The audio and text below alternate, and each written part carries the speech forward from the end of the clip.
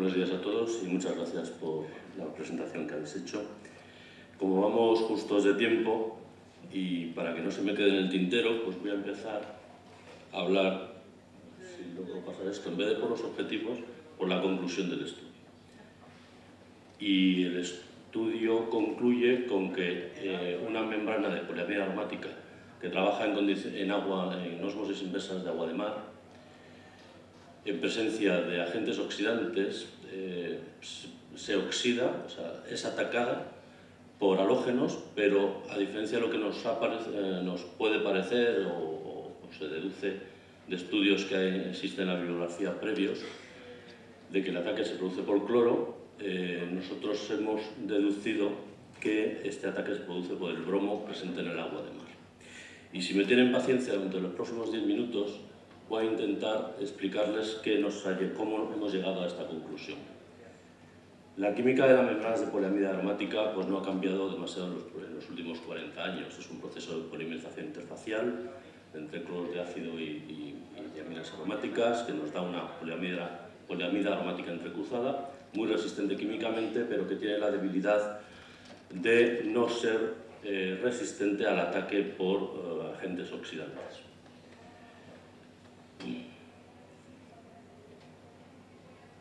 Tradicionalmente, para ver si una membrana está atacada químicamente, pues hay que hacer un ensayo retrospectivo, la autopsia de la membrana, del módulo de la membrana, y se realiza un ensayo cualitativo, que es el test de Fujiwara, que consiste fundamentalmente, como creo que la mayoría conocemos, en meter una muestra de membrana en piridina, calentar durante un tiempo prudencial y observar el cambio de color. Si aparece color anaranjado o rosáceo, pues la membrana está atacada por halógenos. En estudios previos pues, hemos utilizado diferentes técnicas espectroscópicas para ver si por estas técnicas se puede detectar también este ataque y si se puede por estas técnicas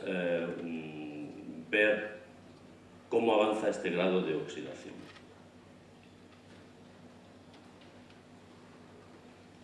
En este estudio lo que hemos hecho son unos ensayos muy sencillos en estático, ensayos de degradación acelerada, en donde hemos usado disoluciones de hipoclorito sódico, por una parte, y disoluciones de dióxido de cloro, que se ha formado mediante la reacción que muestro en la diapositiva, mediante el Standard Method 4500, con el fin de estar seguros de que no hay restos de cloro en la disolución de dióxido de cloro. Además, nos hemos asegurado que no hay este cloro residual en estos ensayos con dióxido de cloro mediante análisis amperométricos. Hemos hecho muestreos cada hora para ambos casos, para hipoclorito sódico y para dióxido de cloro, y hemos realizado medidas de las propiedades hidráulicas, test de Fujiwara, ensayos de IRCT con reflexión total atenuada, XPS y una técnica que hemos utilizado por primera vez y que tiene un nombre impronunciable, pero viene a ser una especie de, traducido al castellano, es descarga luminiscente por radiofrecuencia, es la técnica que se utiliza, y la detección es mediante masas, espectroscopía de masas por tiempo de vuelo. Si realizamos el análisis de las propiedades hidráulicas de las muestras en función del tiempo, vemos que se produce una degradación paulatina de la membrana, este sería el caso del dióxido de cloro, y a partir de las 13 horas y media aproximadamente, el test de Fujiwara nos da positivo, con lo cual podemos deducir que la membrana ha sido atacada por, en principio, cloro. En el caso del hipoclorito, pues sucede lo mismo, el ataque se produce a las 3 horas, mucho antes que con dióxido de cloro, y aquí tenemos el dato, los datos de tiempo de exposición en el que aparece positivo el test de Fujiwara en los dos casos y los rechazos de sales. Si utilizamos espectroscopía infrarroja con reflexión total atenuada, en estudios previos ya publicados definimos nuestro equipo de trabajo un índice de degradación que está basado en la relación entre la banda de amida 2 de la poliamida, de la capa de poliamida, con la banda que aparece a 1587 centímetros menos 1 de la capa de polisulfona, que también aparece en el espectro que se realiza. Mediante esta ecuación, pues, definimos un índice de degradación que nos indica en qué medida la membrana ha sido atacada por algo. Si representamos en ambos casos, tanto para el hipoclorito sódico como para el dióxido de cloro, cómo evoluciona el rechazo de sales de la membrana frente al índice definido, vemos que, mientras que el test de Fujiwara nos da a las 3 horas, como hemos dicho, en el caso del hipoclorito sódico, positivo a las 3 horas, con espectroscopía infrarroja a la hora ya vemos que hay un ataque una degradación de la membrana. Y en el caso del dióxido de cloro, este ataque en vez de a las 13 horas, vemos que comienza mucho antes, a las 7 horas.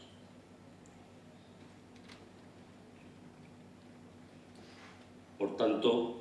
se confirma primero que el dióxido de cloro degrada más lentamente la membrana de poliamida, y en segundo lugar que mediante esta técnica se detecta con mucha más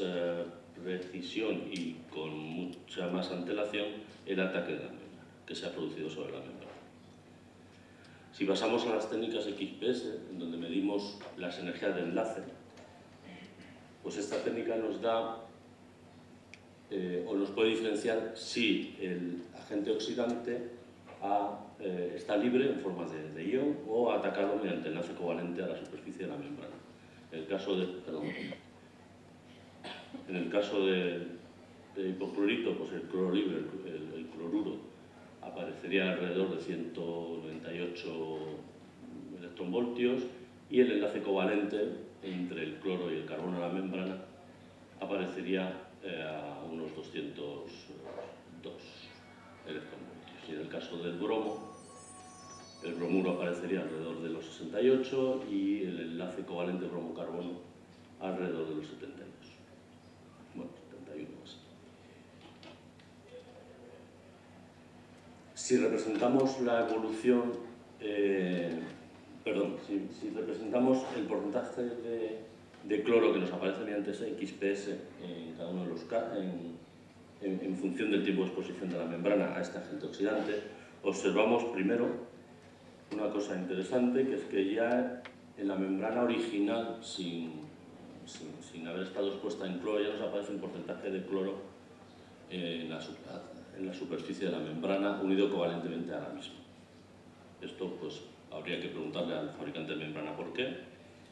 No me voy a meter en eso, pero en función del tiempo de exposición este porcentaje de cloro sobre la membrana permanece más o menos constante, tanto con hipoclorito sódico como dióxido de cloro. Pero, curiosamente, el contenido de bromo unido covalentemente a la superficie de la membrana es 0 inicialmente, y en ambos casos también evoluciona, aumenta cuando aumenta el tiempo de exposición. Bueno, la diapositiva resumiría un poco lo que ya he comentado. Aparentemente solo quedaría decir que cuantitativa o semi-cuantitativamente la alteración es más acentuada al utilizar hipoclorito sódico y dióxido de cloro que dióxido de cloro, ya que el contenido de bromo, por así decirlo, aumenta linealmente. Si utilizamos la técnica de descarga luminiscente, la información que nos proporciona es un perfil de profundidad en la sección de la membrana de poliamida fundamentalmente, y también detecta el azufre de la capa de polisulfona. Podemos ver el oxígeno del grupo amídico, el nitrógeno amídico de la superficie de la membrana, el carbono, que sería este azul oscuro,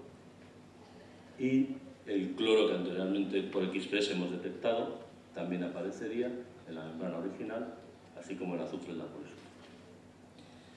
Si hacemos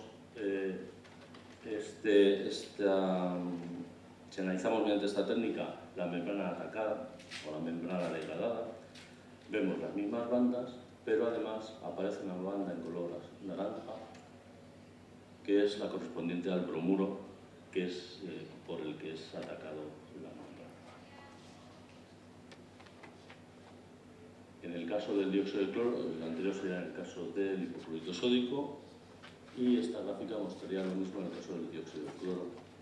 en el que de la misma manera pues nos aparece la banda del bromo. Por tanto, si tenemos en cuenta que las especies derivadas del bromo que pueden existir en agua de mar, proponemos un mecanismo de la oxidación basado en el ataque del ion hipobromito sobre el nitrógeno amílico mediante una N-bromación que luego y posteriormente se produce una transposición del bromo al anillo bencénico, a partir del cual se producen los productos de degradación de la membrana de poliamida. Y creo que esto es todo. Como las conclusiones ya las he dicho al principio, solo me queda agradecer al equipo de trabajo de nuestro departamento I+D el trabajo realizado, a EDYR la oportunidad que nos ha dado de exponer este trabajo y a ustedes su paciencia para escucharme en esta exposición. Muchas gracias.